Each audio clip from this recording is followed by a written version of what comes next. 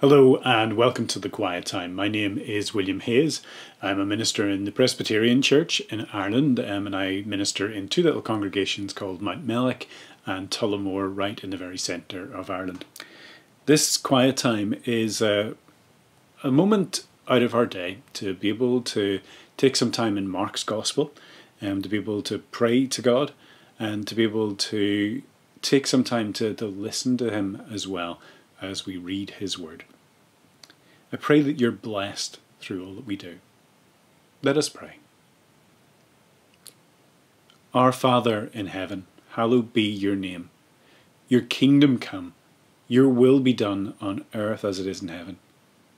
Give us today our daily bread, and forgive us our sins, as we forgive those who sin against us. And lead us not into temptation, but deliver us from evil. For the kingdom, the power, and the glory are yours, forever and ever. Amen. Lord God, we pray that you would bless this time that we have together, reading your word and sharing together in it. And we ask this in Jesus' holy name. Amen.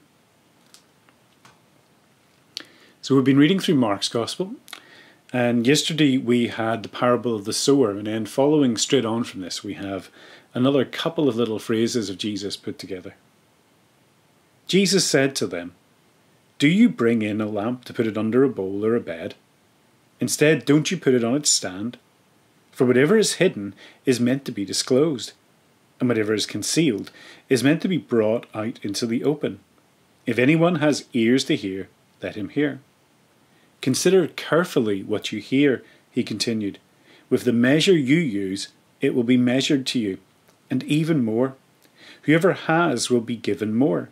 Whoever does not have, even what they have will be taken from them."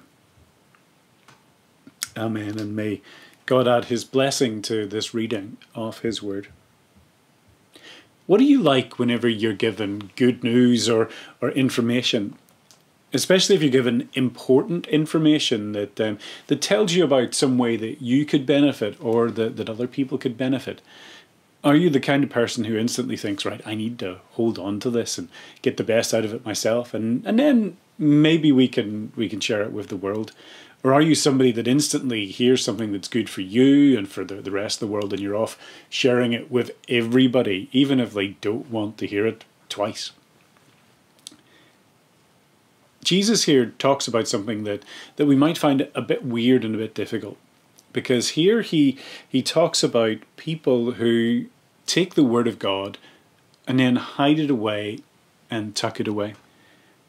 And we might find that a bit strange. So much in our society is so used to the idea of the church going out and telling people about Jesus, the whole idea of the church being a body of people who want people to know about Jesus. And that's true almost regardless of which variety of Christian you are. Even the most fundamentalist Christians want to go out and tell people about God. Even the most liberal of Christians want to be able to example by their behaviour and go out and tell people by their words about the goodness of God, and they want people to know about him. Even people who might have qualms about the idea of going to someone of another faith and trying to convince them to be a follower of Jesus, they might have difficulty with that. They might not want to convert people of other faiths, but even then within Christianity, those people still want to witness to Christ by what they say and what they do. You do get some religions, though, that are closed.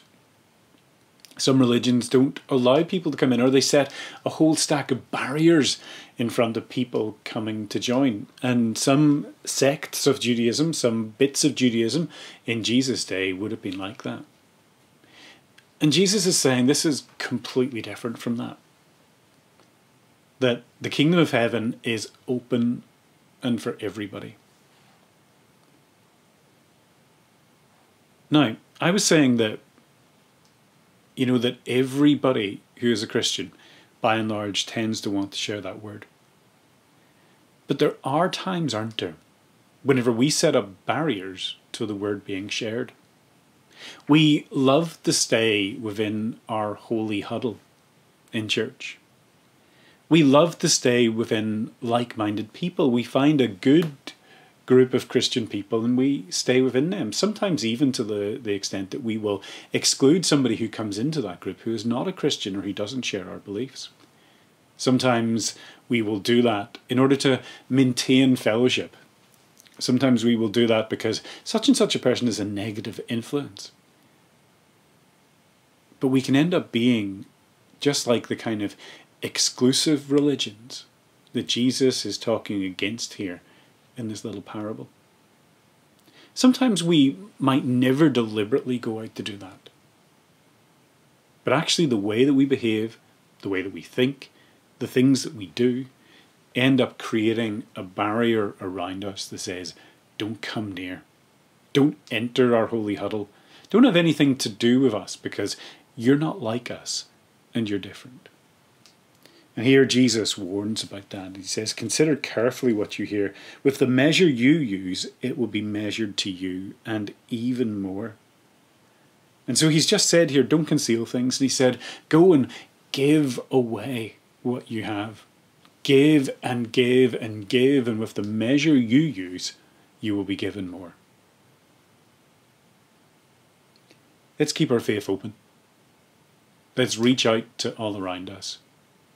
And let's be clear that Jesus calls us to share that faith with others. And if anything gets in the way of that, we declare it an idol, an obstruction, and we move it aside. Let us pray. Lord Jesus, we thank you that you did not keep eternal life to yourself, but you came into the world to give us this new life, this abundant life, this eternal life. And Lord, we thank you for that. And Lord, we pray that we would not keep that to ourselves, but we would desire to share with others, to let them know who you are, to let them know who we can be in you, that we are broken, forgiven sinners brought before God and made right. And we thank you for that grace and that glory. We pray all this in Jesus' name. Amen. So thank you for sharing with me today, and I pray that God's blessing would be upon you. God bless you. Goodbye.